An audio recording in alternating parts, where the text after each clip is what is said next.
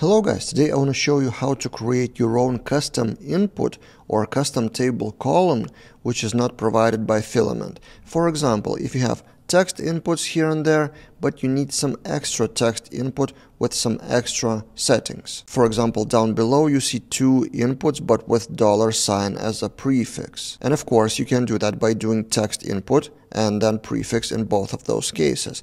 But what if your project requires a lot of such text inputs with prefix of currency? You can create your own custom input extending the text input of Filament. Let me show you. By the way, this comes from the source of this Filament plugin, accounting, so I searched on its GitHub and found this thing, MoneyInput. So here's the same resource in my PHP store. I'm browsing vendor folder, by the way, but it would be the same in your app folder in Filament. So text input, regular text inputs, and then down below you see a repeater for money input and then another money input. What is that?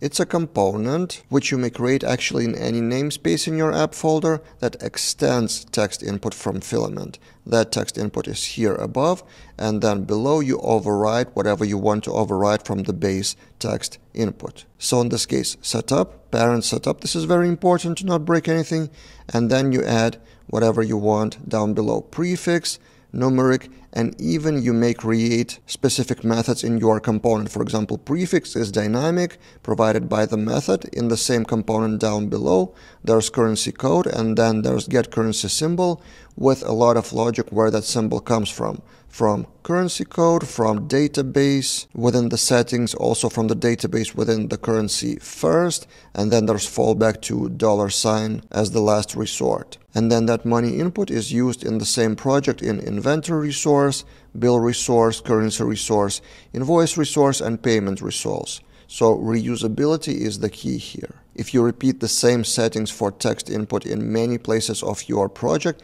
not necessarily text input, whatever component of Filament, you may create a separate component. Similarly, if you have table columns with specific behavior that is repeating in other tables, like for example $sign here in the same project, you can create your own column, especially if that column has a lot of logic that, for example, is repeating. And guess what? There's money column in the table function. If we click, we have money column with again similar methods of currency code and get currency and setup. In this case, down below, Filament has a special method money, but you can provide the currency with your custom method that would be inside of your custom column. What do you think about it? Have you ever needed to create custom column or custom input? Share your experience in the comments below. That's it for this time, and see you guys in other videos.